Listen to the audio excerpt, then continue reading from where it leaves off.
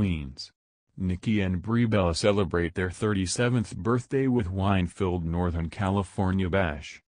Sisters by blood, BFFs by choice.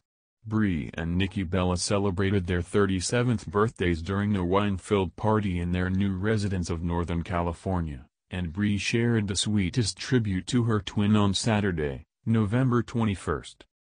"Thank you God for letting me have this day of celebration with the greatest person," the former wrestler gushed on Instagram alongside 4 photos of the identical twin siblings enjoying some white wine together on their big day. "Happy birthday at the Nikki. I'm so lucky you are my twin, my pick, my rock. Our whole lives we get to party on this day together."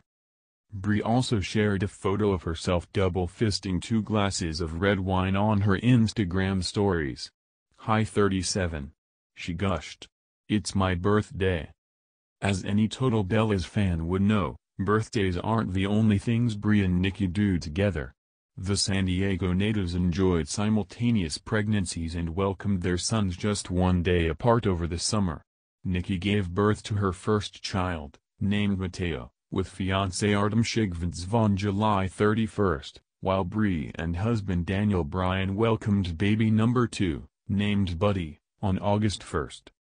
The WWE alums hoped they would give birth on the same day, but welcoming their babies 1 day apart was close enough for them, an insider exclusively told Life and Style in the days following the births. Nikki and Brie gave birth on almost the same day, and they couldn't be happier about it, the source added. There was no sibling rivalry between them when it came to sharing their special day. Though the longtime reality stars were already close before the simultaneous pregnancies, carrying their babies together and then giving birth so close has only strengthened their bond, the insider gushed. After giving birth for the second time, Brie shared some essential post-delivery advice with new mamas on Instagram. "It's been such a magical time," she wrote in late August. "After giving birth, it's essential to take care of yourself so you can take care of the new love in your life.